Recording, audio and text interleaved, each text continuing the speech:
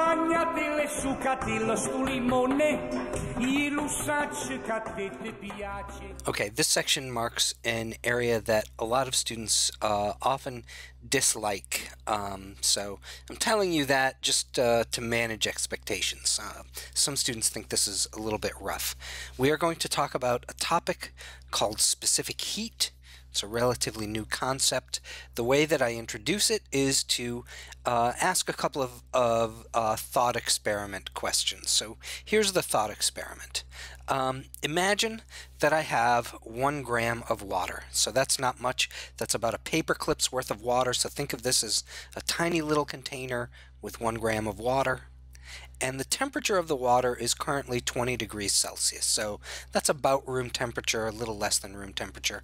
And I want to heat up my paper clip's worth of water, and I want to heat it up by 1 degree Celsius.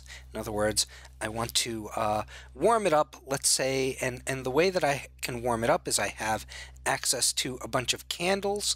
All of the candles are identical to each other. I get them from some factory in California, let's say, and it turns out that I need to burn 3 candles. Here are my 3 candles burning completely to raise the temperature of my 1 paper clip's worth of water by 1 degree Celsius. So let's just pretend that that's true. Here's the first question. Imagine that I have 2 grams of water, so twice as much, 2 paper clips worth. So this is 2 grams. The temperature of the water is initially at 20 degrees Celsius, just like it was over here. And I want to raise the temperature of my water to 21 degrees Celsius as well. The question is, how many candles do I need to burn to do this? You can pause for a moment if you want, and unpause at this point. And if you said that it's going to take 6 candles, you're correct. The reason it takes 6 candles is because there's twice as much water. You're raising the temperature by the same amount, so it stands to reason that you're going to need twice as many candles to do the job. This is not specific heat yet. We'll be getting there, but this is to get you in the right frame of mind. Here's the second thought experiment. Imagine that I have a piece of metal. So this is a piece of metal. It also weighs 1 gram. It's also at 20 degrees Celsius, and I also want to raise the temperature of my little block of metal by 1 degree Celsius. I want to change it to 21 degrees. This time it turns out that I can use the same candles, but what I'm going to tell you in the setup is that I only need to burn 1 candle to raise the temperature of my 1 gram of metal by 1 degree Celsius.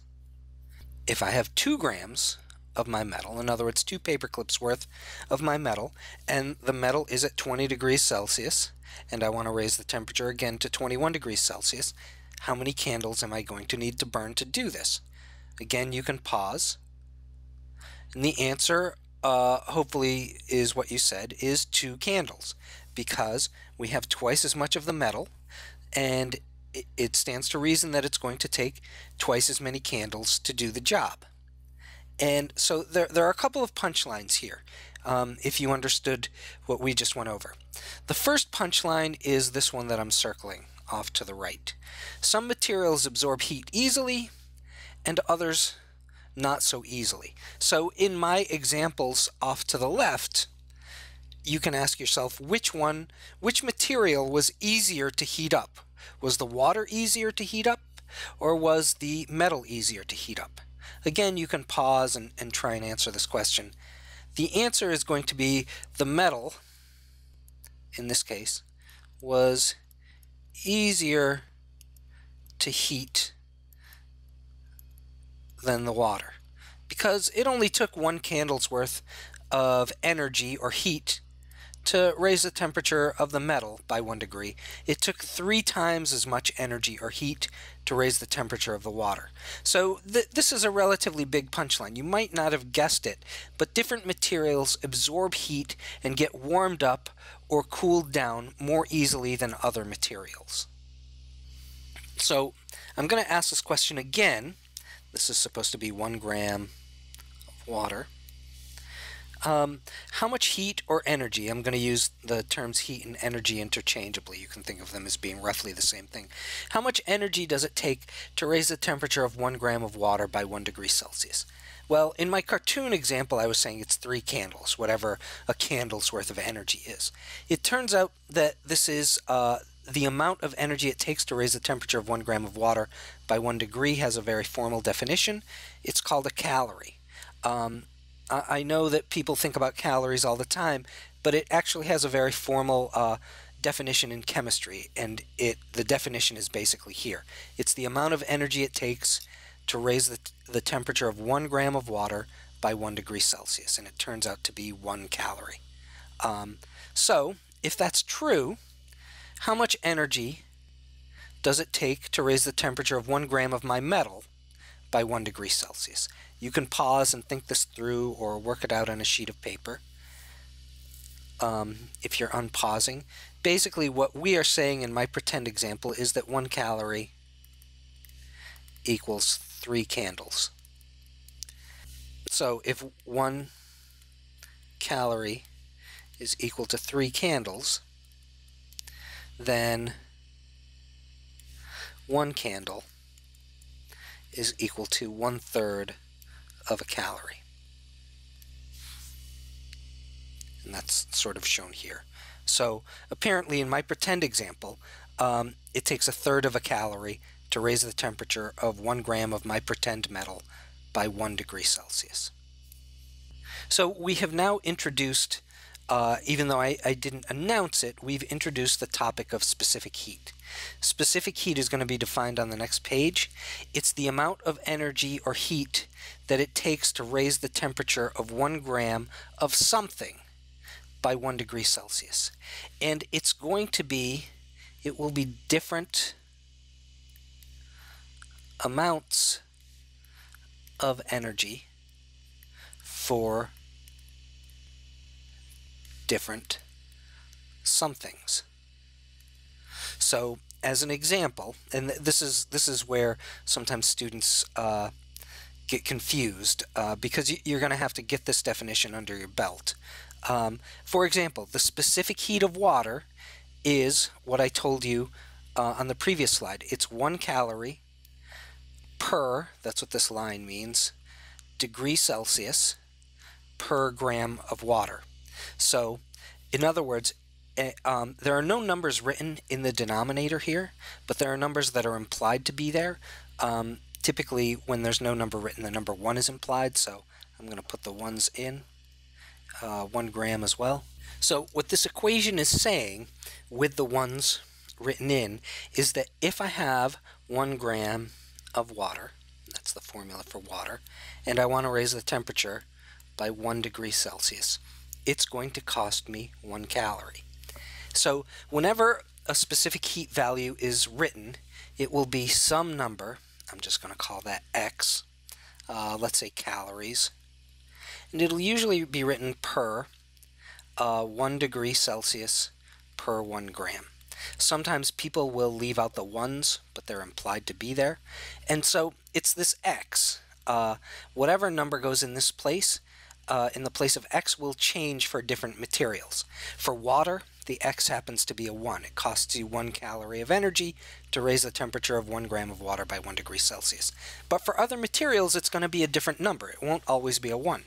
As an example, aluminum, you're all familiar with aluminum, hopefully, it has a different specific heat. It has a specific heat of 0.215 calories per 1 degree Celsius per 1 gram. Again, what this means in English is if I have 1 gram of aluminum, pretend I have a little piece of aluminum foil, and I want to heat up my piece of aluminum foil by 1 degree, it's going to cost me 0.215 calories. It doesn't cost me 1 like it did with water, it costs me less. 0.215 is obviously less than 1 calorie. So what you can say is the aluminum is actually easier to heat up than the water is, because it costs less energy.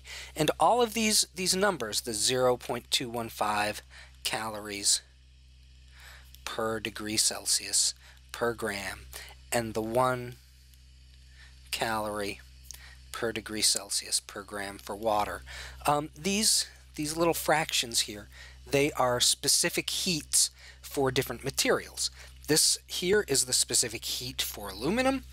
This is the specific heat for water. You don't need to memorize these numbers. I would give them to you on a quiz or a test, and honestly, they're a complete waste of time to memorize. But you should know what they mean. They are basically numerical ways of explaining to people how easy or how difficult it is to warm up or cool down a substance. Another thing that I'd like to point out is we just said a minute ago that let's see. We just said a minute ago that the aluminum is easier to heat up than an equal amount of water. The reason that we can see numerically is because this number, it takes less energy to heat up the aluminum by a certain amount than it does to heat up the water by a certain amount. So aluminum is easier to heat up than water. This is true for most metals that I can think of, maybe all metals. The metals are typically much easier to heat up than water. An example of this is if you've ever boiled water in a metal pan on your stove. It takes a long time before you can burn yourself by sticking your hand in the water. In other words, as you start to heat up water in a metal pan, you can stick your hand in the water for a pretty long time before the water gets really hot. And that's because it's relatively difficult to heat up the water. However, if you touch the metal on the pan, pretty soon after you turn the heat on, there's a good chance that you're going to get burned. The reason is that metals are easier to heat up than water. Their specific heats, this is a specific heat, their specific heats are lower than the specific heat of water, which is just a fancy way of saying they're easier to heat up. And so one of the reasons why it's easier to get burned when you're heating up a metal pan of water by touching the metal is because it's easier to heat up the metal. It'll get warmed up faster than the water. There are other reasons too, but that's the point I'm trying to make is with specific heat here. Alright, so here's a specific heat problem. This is a typical type of problem that you might see on a quiz or a test. There are many variations of this, but this is an example of what you might see.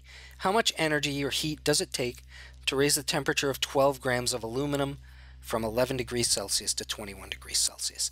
And I tell you that the specific heat of aluminum is written right here. So I don't want you to commit this to memory.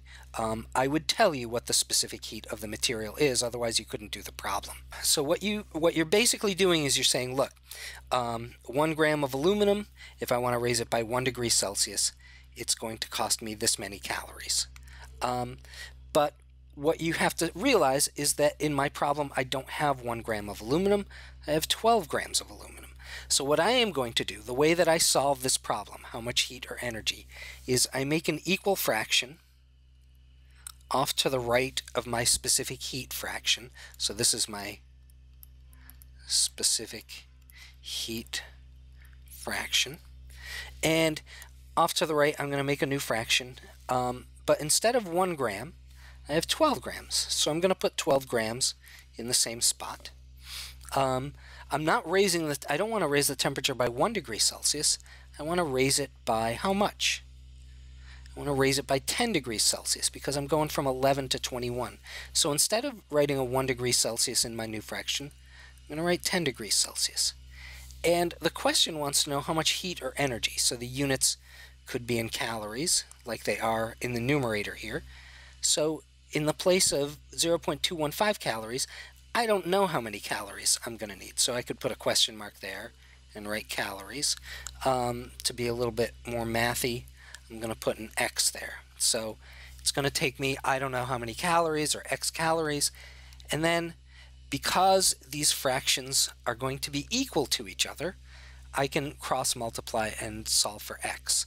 So what I can do is I can do this part of the cross multiplication. All of those numbers get multiplied together.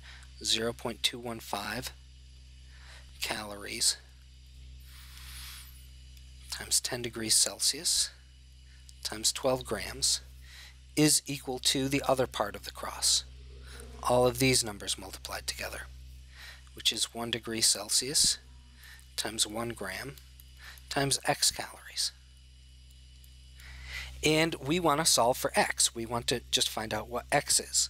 So we have to get rid of this 1 degree Celsius and we have to get rid of this 1 gram. The way that you can do that is you can divide both sides by 1 degree Celsius. So I'm dividing the left side also by 1 degree Celsius. So here the 1 degree Celsius is cancel. On the left side the degree Celsius is cancel. I also want to get rid of the 1 gram. I'm not sure if you can hear that, but someone is rearranging chairs in the room above me, so that's driving me a little crazy. If I want to get rid of the 1 gram, I also divide the right side by 1 gram, and I have to do the same thing to the other side to keep them equal, so I divide the left side by 1 gram as well. On the right side, the 1 grams cancel.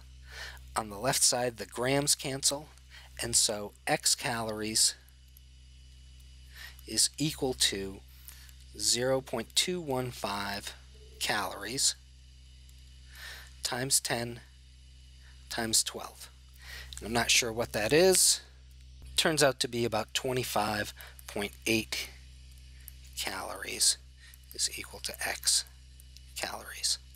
So what we've done is we basically said, look, it takes this many calories to heat up 1 gram of aluminum by 1 degree Celsius. But I don't have 1 gram. I have 12 times as much. And I'm not raising it just by 1 degree Celsius. I'm raising it by 10 times as much because I'm raising the temperature by 10 degrees. And if that's true, if I have 12 times as much aluminum and 10 times as much of a temperature raise, then how many calories is it going to take? We do this calculation, and it turns out that it's going to cost us 25.8 calories worth of heat or energy. Don't worry about significant digits and rounding, just try to understand the concept here. Here's a different calculation. It's almost identical to the one on the previous slide, except we're dealing with water now. So how much energy does it take to raise the temperature of 12 grams of water from 11 degrees Celsius to 21 degrees Celsius? And again, don't memorize this because I give it to you in the problem. I say, hey, look, if you have 1 gram of water, and you want to raise the temperature by 1 degree Celsius, it's going to cost you 1 calorie. And that's called the specific heat of water. But we don't have 1 gram of water. We have 12 times as much. So I'm going to make an equal fraction over here. And instead of 1 gram in the denominator, I'm going to write 12 grams.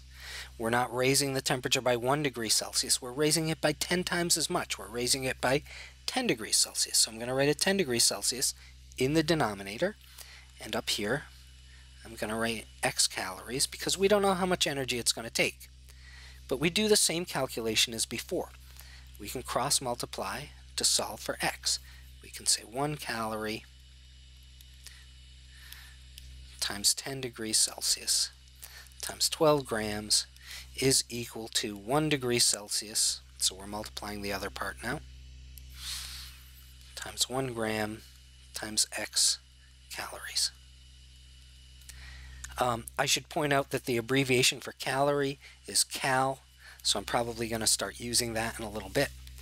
But, okay, here we have an equation, two things equal to each other. We want to figure out what x is. To get rid of the 1 degree Celsius and the 1 gram, we're going to divide both sides by 1 degree Celsius and also by 1 gram. And if we do that, the 1 degree Celsius cancel out on the right, the degree Celsius cancels out on the left, the 1 gram cancels out on the right, the grams cancel out on the left. The only thing we have left over on the right side is x calories, and the only thing we have left on the left is calories and some multiplications. 1 times 10 times 12 calories. And this turns out to be 120 calories is equal to x. So it's going to cost us 120 calories worth of energy to raise the temperature of 12 grams of water by 10 degrees Celsius. And let's compare that to the previous energy. The previous energy for aluminum, the amount of energy it took to heat up an equal amount of aluminum by 10 degrees was 25.8 calories. So again, you can see that if I have equal weights of aluminum and water, and I want to raise them by the same temperature, it's going to be easier to raise the temperature of the aluminum because it only costs me 25.8 calories. It's going to be more difficult to raise the temperature of the water.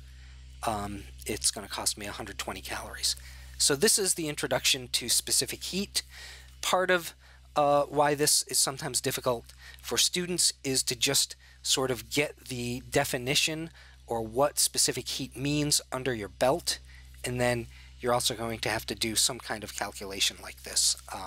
So that's it for specific heat.